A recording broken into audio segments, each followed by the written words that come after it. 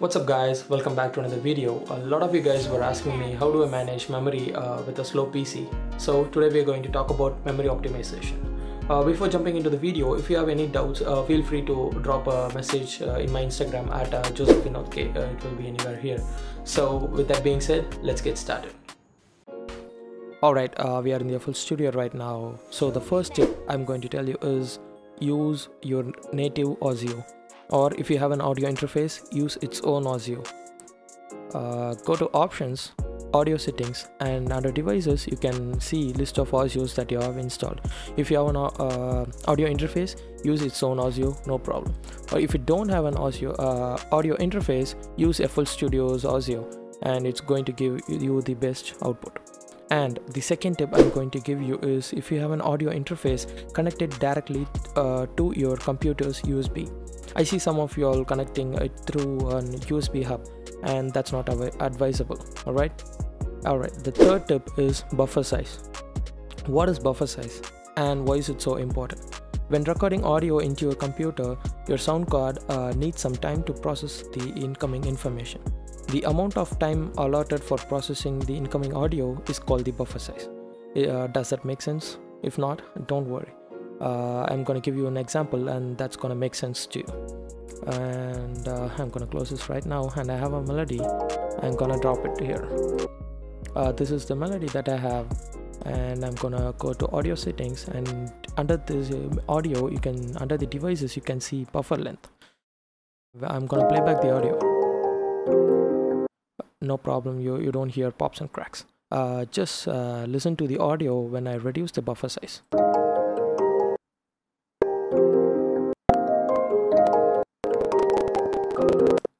It's disgusting, right? When I reduce the buffer length, it's giving me pops and cracks, and you can see the underruns are increasing. So what it does, it has less time to process the incoming information and it gives you pops and cracks. So how to solve it? It's simple, you just increase the buffer size.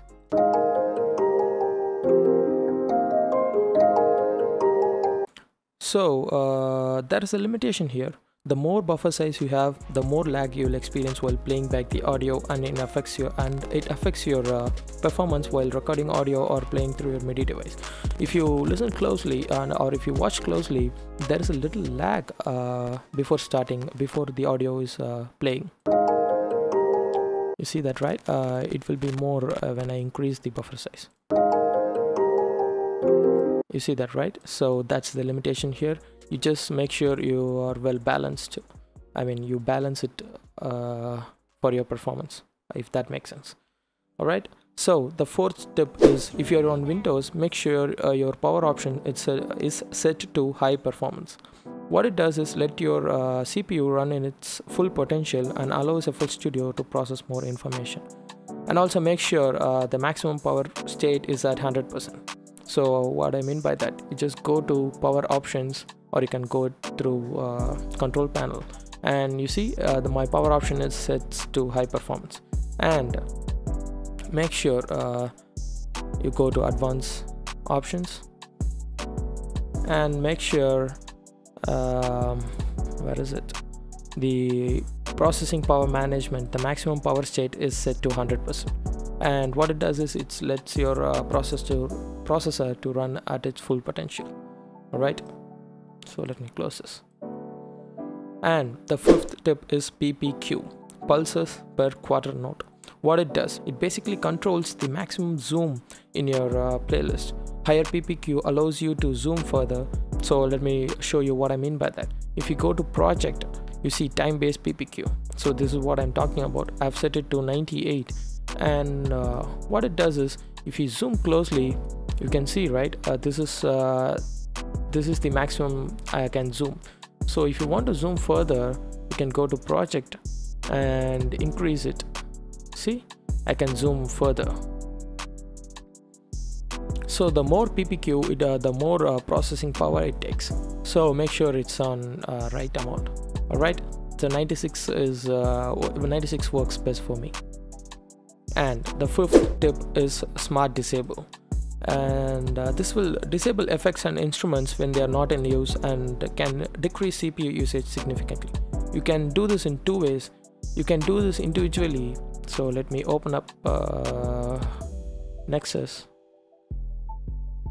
So if you go to your this plugin wrapper settings, and you can see smart disable, you can do that. So what it does is, when this Nexus is not in use, FL Studio is going to turn it off.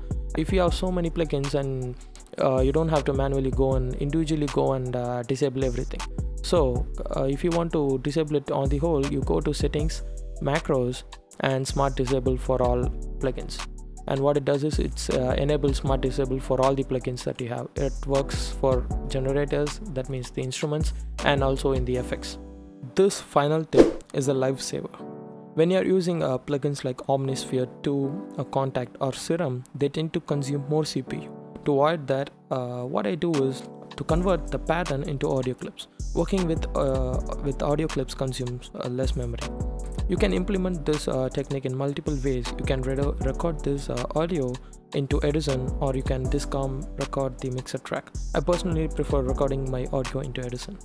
Once I'm satisfied with the melody and the sound selection, I'll insert the plugin into a mixer track, and I'll open up Edison and record the audio into it. I'll select play.